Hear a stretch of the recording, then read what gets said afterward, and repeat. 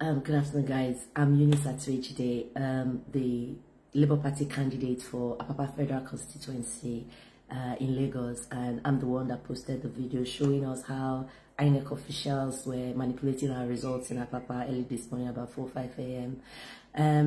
The problem now is that they are threatening to kill me. They want to eliminate me because I refused to negotiate and accept any kind of incentives in order to stand down my activities to help us.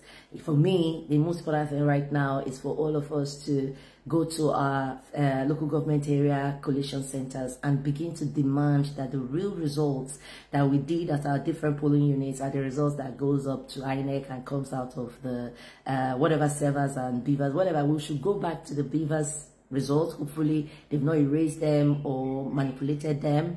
Get those results that are the real results that we did at our various polling units. Get them up. Get them up. If you get them up, Peter Obi is winning this election today, not tomorrow, not at the court. We can't trust our court systems because we see a lot of results out of our court systems that are very far away from any reasonable argument any normal human being can make. So let's not risk it that we have to take our evidence to court and start proving that we won this election. Let's win it. Let's really win it and let them go and prove that we didn't.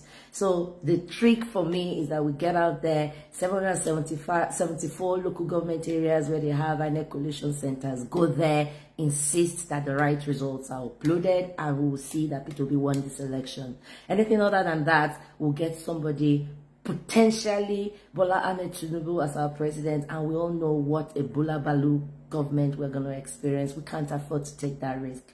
Yes, they're after me. I hope in fact, I am requesting and begging actually for the security agencies in Nigeria and you private people that know how to keep people safe. Help me figure out something to keep me safe, because I don't want to die. I get 5 children, I get 1 granddaughter. I want to stay and look after them, but I also want to see that Nigeria starts to work for all of us. So I'm happy to do what I'm doing, but I need help to make sure that I stay safe and keep doing what I'm doing. So guys, please help me.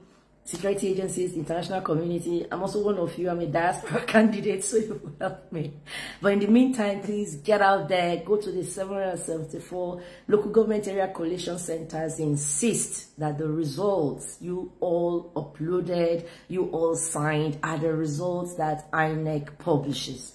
Anything other than that, we are not going to get Peter Obi as president, but we need to have Peter Obi as president. If you go to courts in Nigeria, you risk having everything turned upside down and you come out with nothing. We've seen how many presidential election results have been turned around in Nigeria before. We know these things, so let's not risk it. Let's get out and make sure that our real results are uploaded. We are insisting that Papa's result will be the real thing that has to be uploaded, and I'm believing that we're going to succeed to do that. And when we succeed to do that, you will see that we trashed them. They can't believe it. These young kids coming out, gathering themselves, they were calling us fools, structureless people, but we beat them.